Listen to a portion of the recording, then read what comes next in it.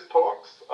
He's closely related, so to say, in his research interests to what we are doing, and he has a new paper that he has offered to present, and we are happy that that he will join us today for the presentation of this paper. And then we have Jefferson, who those of you at Kiel might already have met. He's a visiting doctoral student at our chair. He has also overlaps, but in a completely different region. We have really multifaceted interests of research in our group.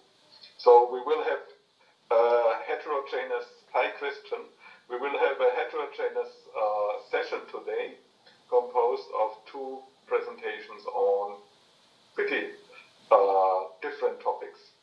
And yeah, I leave the stage to the presenters, and I'm happy that Klaus is going to present to us his predictions about doomsday in the financial markets in due course. Yeah, thank you so much for the invitation. Can you hear me, by the way? All right. Maybe I can share my presentation. I think Professor Lux needs to enable this function first so that I can share my screen. Yeah, now it works. Give me just one second.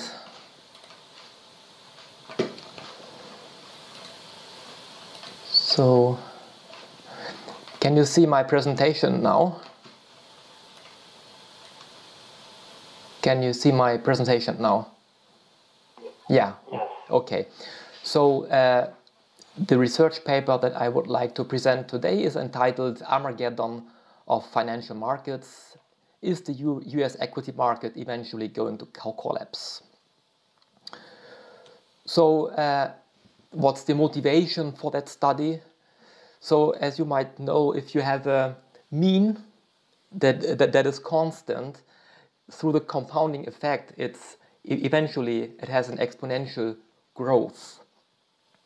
But faster than exponential growth, which occurs when the mean is changing, is manifested in an acceleration of the growth rates, and that is not sustainable in the long term, according to Sonetti. If we now consider the Dow Jones 30 index, the growth rate of return between the period 1780 to 1930, the average growth rate was 3%. However, in the period that followed from 1930 until 2000, the growth rate shifted from 3 to 7%. And Johansen and Sonetti, in a 2001 paper, they propose a log periodic power law singularity model, LPPLS model, to estimate finite time singularities in the dynamics of world population and some financial indices. Among others, they used the Dow Jones 30 index. And the authors found that the growth rates of both the world population and the financial indices are compatible with a spontaneous singularity condition occurring around 2052, plus minus 2 years. And this would signal an abrupt transition into a new regime. In their 2001 paper, the authors use, as I already mentioned, monthly data on the Dow Jones 30, covering the period 1790 until 1999. But in the ex post publication period of their seminal study, some extraordinary economic events have happened. For instance, in the early 2000s, we have observed the burst of the dot-com bubble. Then we have also evidenced the global financial crisis period, which had a severe impact on the global economy. And now we have experienced just a couple of years ago, the COVID-19 crisis, where we have observed huge drops in financial markets all over the world. And now we still have observed the ongoing Russian-Ukrainian war that started last year, which is still unresolved conflict. And all of these events had severe consequences on the economy. In his 2017 book, Sonetti pointed out that the LPPLS model's prediction capability is more accurate as we approach the estimated critical time. And it is now important to note that since the predicted time in their paper for the critical event is 2052, so the point estimate, and their data and the data sample ended in 1999, 40%, at more than 40% of the waiting time towards the critical event has already vanished. Moreover, he pointed out that his proposed approach to calibrate the LPPLS model serves only as a first-order approximation, and novel improved methods have been developed that have not been published.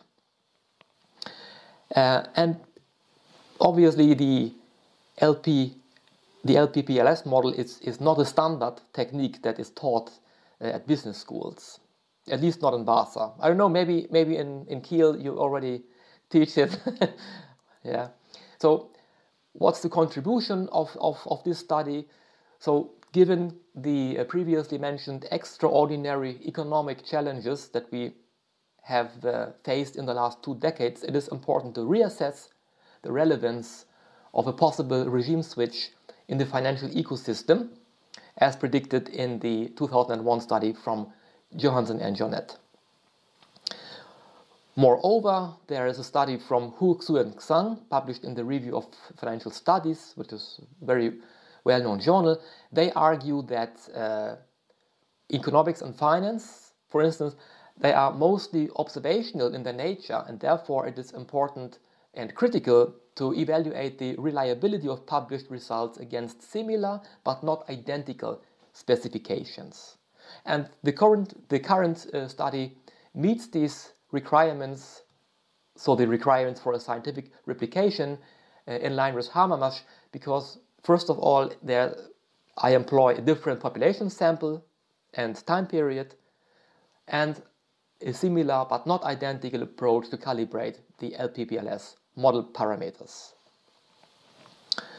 Finally, Sonetti pointed out, as I already mentioned, that his approach to calibrate the LPPLS model serves only as a first-order approximation, and novel methods have been developed that are not published.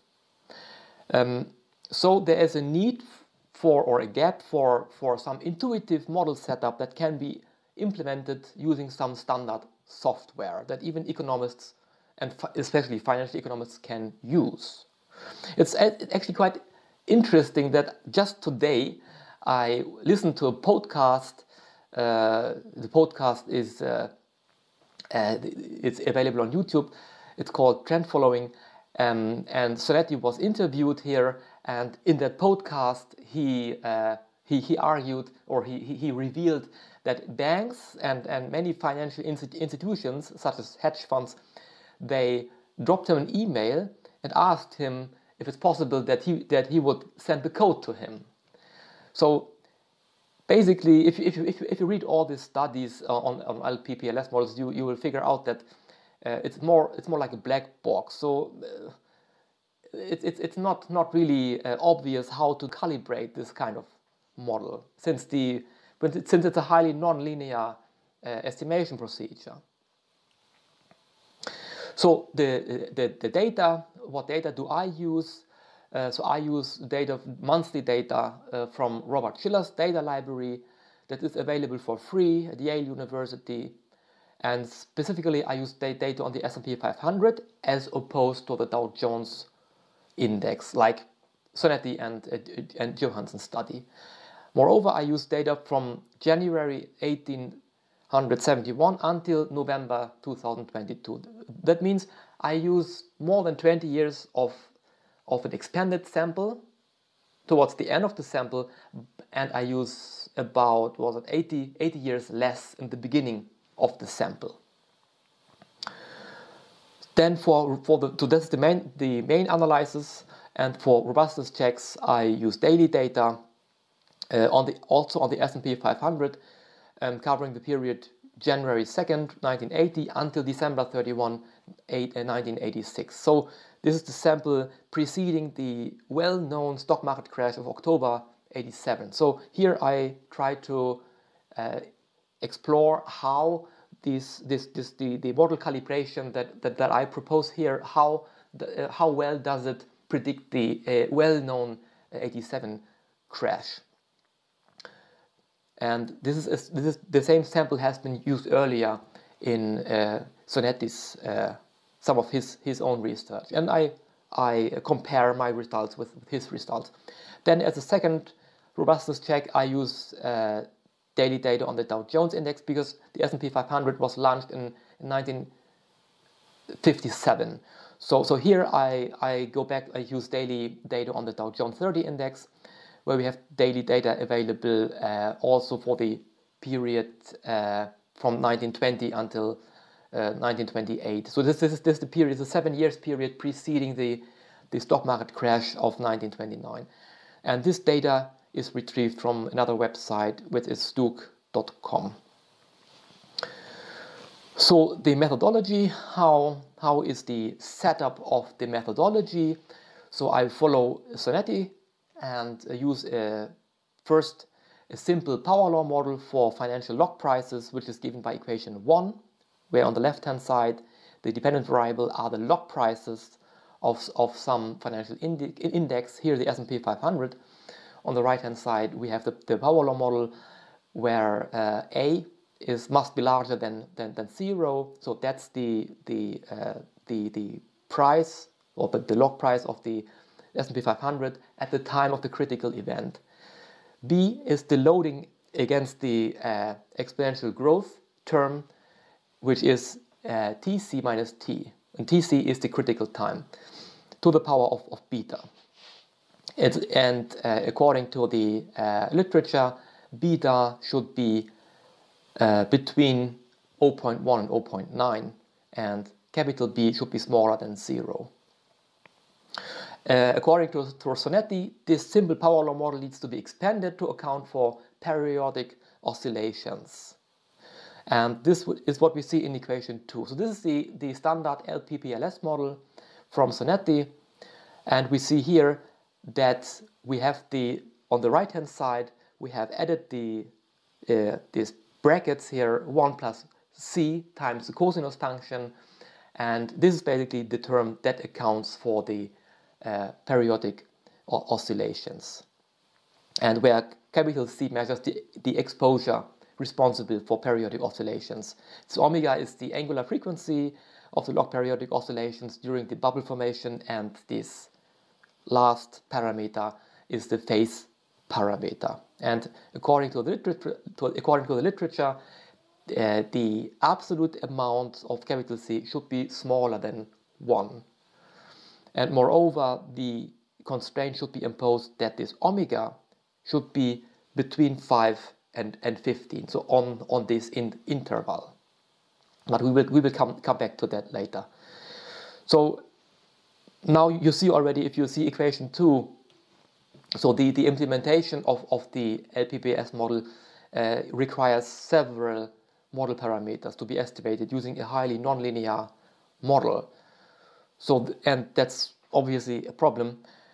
And using any nonlinear solver to find optimal values for all parameters at once, that will give spurious fits. And depending on how you choose the initial values, you will get different optimal values for the parameters, which is, of course, a problem. So a possible solution, of course, the literature has also discussed solutions to that problem.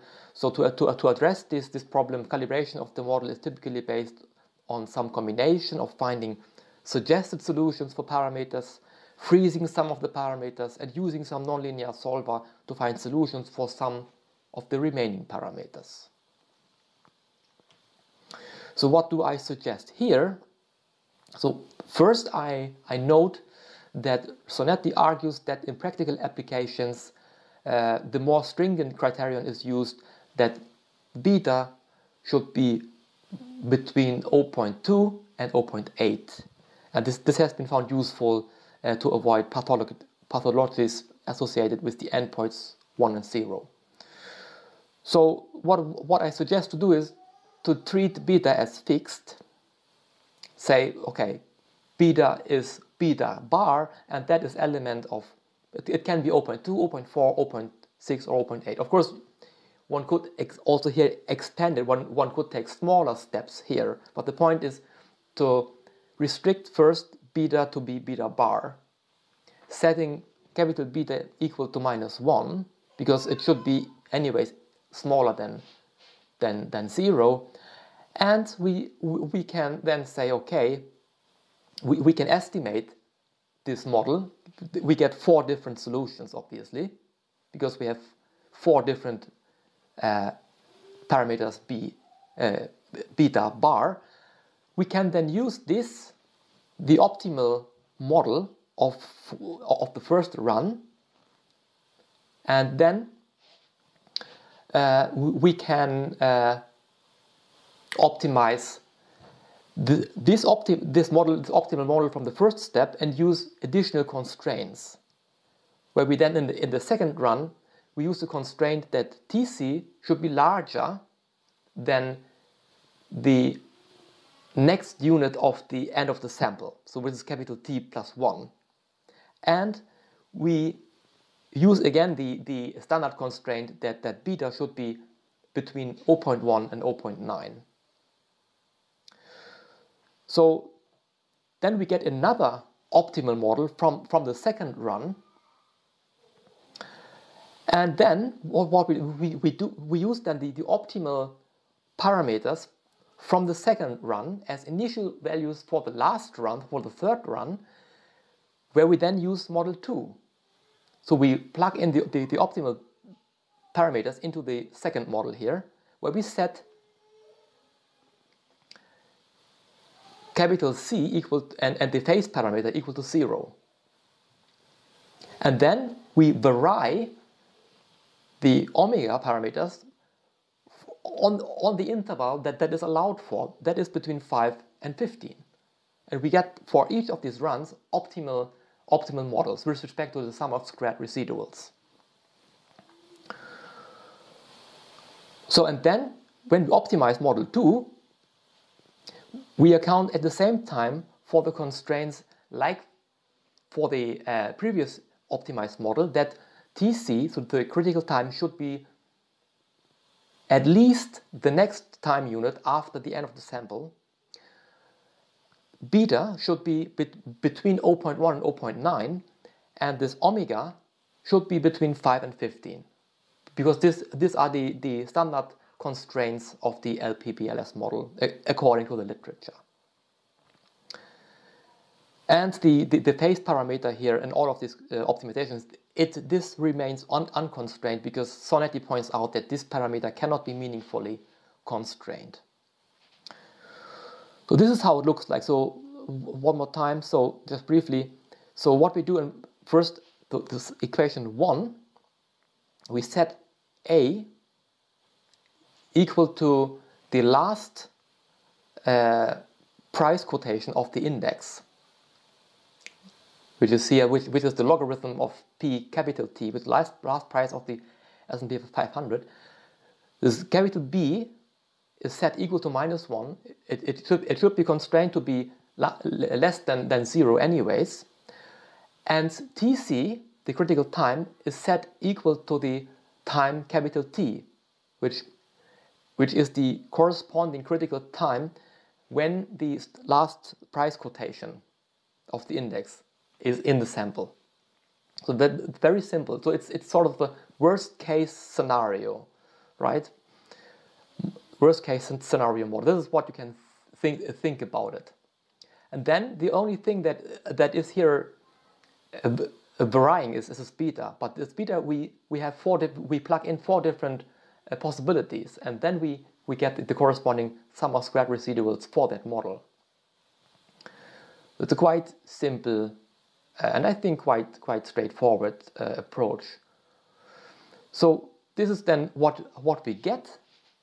So for the initial parameters, the corresponding values you see here, we have 4 different specifications, because we use 4 different values for beta bar, varying between 0.2 and 0.8, because these are the more stringent criteria used in practical research. The critical time is the next time unit after the end of the sample, which is capital T plus 1, and we say the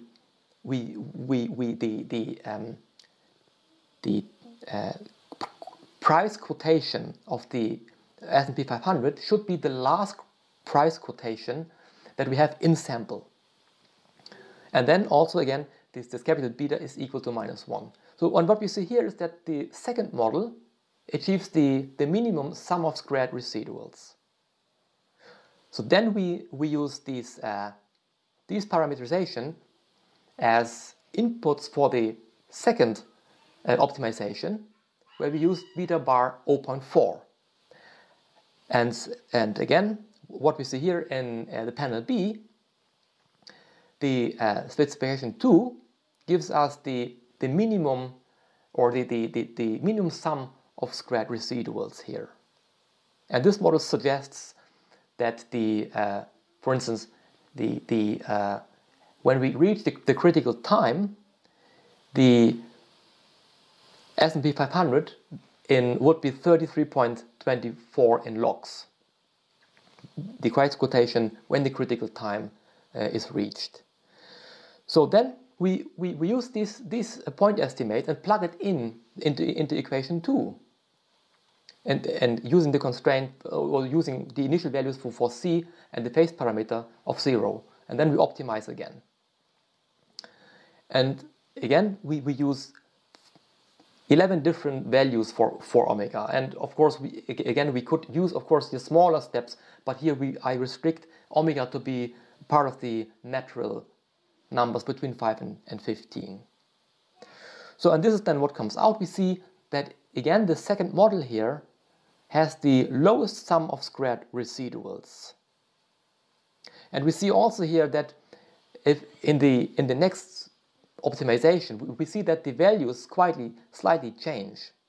We have seen previously, for instance, the price quotation of the S&P 500 should be in logs 33.24, but if we do the next optimization using the expanded model, it's 36.08. So it predicts a higher price quotation at the time of the singularity. And also the other values are changing. So we see here the optimal model predicts that the critical time is reached at time 179.53. And what that means, we will come back to this very soon. But we see here there is a variation in the critical time across all of these models, and the same is true for all the other parameters. So here I have plotted the sample, the S&P 500 in logs for the in-sample period, which is from 1871 until 2022, and we see here also the LPPLS model, and the sample ends obviously where I have marked it here with the red arrow, and the predicted critical time you see here on the right hand side. So that's basically how the model looks like, and now we can also check the residuals, where I subtract basically from the log prices what the model predicts, and this is what you see here. These are the residuals for the in-sample predicted calibrated LPPLS model. So, and we see that in this notation here, because 1 unit of time is 1/12, because we're dealing with monthly data, this critical time of 179.53 corresponds to 331 units of time in the future. Yeah, it's 331 units of time in the future from now onwards. So, and since the sample that I use ends in November 2022, the critical time must then be reached in June 2050, which is quite close to the prediction of Johansson and Svetti's original study from 2001, who used a different data set and a different sample that already ended in December 1999. Then we need to test this model. How can we test that? So, like we know already from co-integration theory. So the residual should be a stationary process, right? This is what you typically learn in econometrics. The same is applied here, but in the literature it is suggested that evidence for LPPLS model, so for a significant relationship here, is given if we have a p-value of smaller than 1. Usually in standard statistical tests you use a significance level of 5%, right? But here in this framework the authors suggested to use a value of 1% instead. So, and what you can do is you can use a standard ADF test for that, and I ran the model. Optimal lag order was 2, and if you use this test regression here, you see that the delta 0, so the intercept term, and the delta 1, which is the loading against against t, are statistically not different from 0. So the correct model specification must be the model with no deterministic terms at all, which might be also quite, from visual inspection, quite intuitive here. So, and we see that the test statistic is minus 3.89, and the p-value is here. You see, it's less than 1%. So we can conclude that we have here a statistically significant signal, LPPLS signal. Then we can ask, okay, how can we estimate the confidence interval? Because obviously this is just a point estimate. June 2050 is just a point estimate. But we can recall that all of these point estimates that we get here in the last optimization are optimal. So what we can do is we can just consider them as realizations of a sample. And what does that mean? So we see here the descriptive statistics of all of these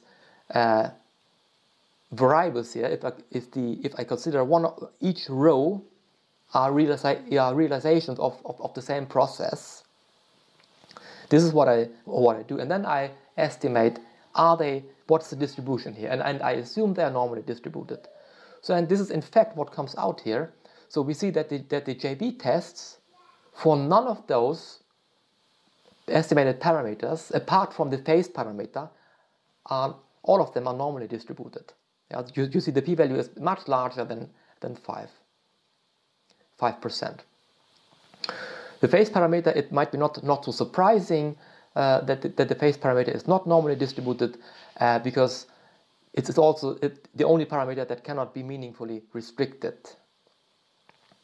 So, but since all the other parameters are normally distributed, we can use that to estimate a confidence interval for our point estimate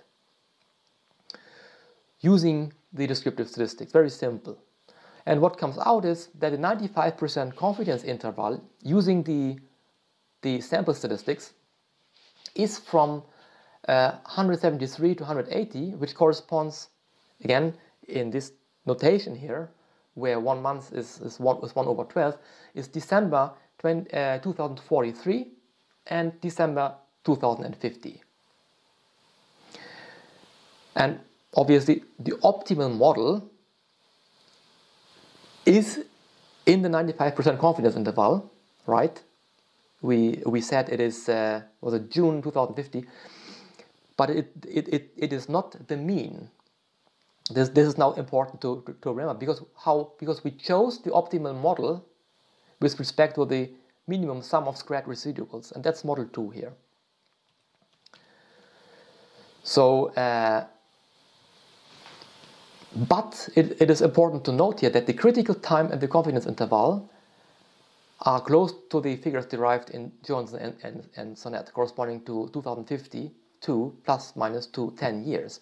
But the 95% confidence interval using this intuitive first order model that I propose here delivers a considerably tighter confidence interval than the 70% confidence interval derived in Johnson and Sonnet's research. And another interesting thing is that the point estimate for the critical time derived in Johansson and Sonnet study is outside the upper bound of the 95% confidence interval derived in the current research, which means that the critical time, that using an expanded data set, the critical time for a finite time singularity is statistically significantly earlier than predicted in the 2001 paper from Johansson and Sonetti. Next, as robustness checks, I explore the model's capability to predict or post-dict the well-known October 19 crash of 1987. I used the same data sample as Sonetti, and in his research, the realized critical time is, or in his notation, is 87.80, which is October 19th of 1987, and his LPPLS model calibration produced two optimums, which are 88.35 and 87.68, which means that the first optimal time estimates, or the first optimal time overestimates, or estimates the critical time 200 days later than October 19, and the last optimal, or the last optimum expects the crash 44 days too early. So on average, the error is 122.5 days.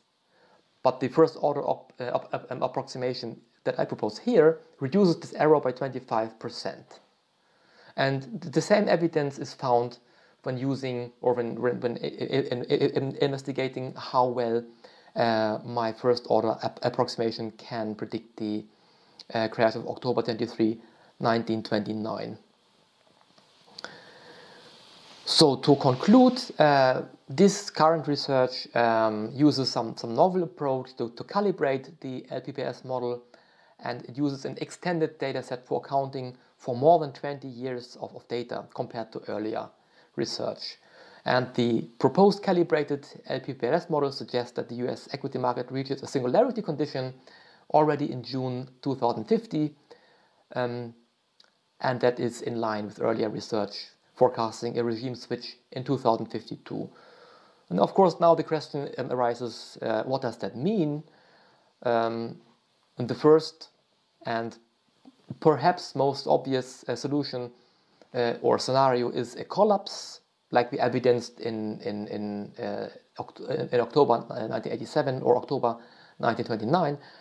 It could be also a transition to sustainability, or it could be resuming accelerating growth by overcoming fundamental barriers. But now the question, so there are three different scenarios what a singularity condition could mean, and now of course you may wonder, okay, what's the most likely scenario? So it is obviously I'm not an expert. Okay, I'm just a financial economist. But there's Geoffrey West. I read a book from Geoffrey West. He's a physicist, a very, very well-known physicist. And he wrote a book. So he is obsessed with power laws. And he wrote a book in 2017 which is entitled Scale. Very interesting book, very interesting read. And he talked about the same topic, basically. And he argued that in this regard, unfortunately, however, it's not quite as simple as that. There's yet another major catch, and it's a big one. Because, of course, economists usually, what they would like to see is the third scenario, okay? Resuming accelerating growth. Because this is what economists usually want, like open-ended growth. The theory dictates that to sustain continuous growth, the time between successive innovations has to get shorter and shorter. And these paradigm-shifting discoveries or innovations, adaptations and innovations must occur at an increasingly accelerated pace. Not only does the general pace of life inevitably quicken, but we must innovate at a faster and faster rate. And obviously he is not that, let's say, optimistic in his view as economists are, because he argues that it's less and less likely that such innovations suddenly occur that may result in a accelerating growth.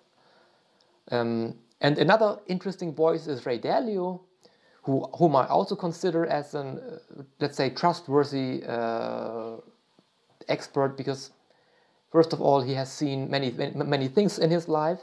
He is the founder of Bridgewater Associates, which runs the world's largest hedge fund, very successful hedge fund, and he expects also a regime switch, but he uses a different terminology. He recently wrote a book entitled The Changing World Order, where he studies major empires and compares the successes and failures of the world's empires throughout history. And in studying this issue, he identifies some critical factors that supposedly result in the regime switch, or in the change of world order, as he puts it. And obviously he points out that the US is obviously highly in debt, and the lion's share of the US debts are held by China. So, and the growth of the Chinese economy will soon overtake the US, and since they are the major debt holders of the US, the impact of China on the world economy will be much larger. And the US, obviously, the impact of the US, how the US can set the rules for the world economy, will vanish.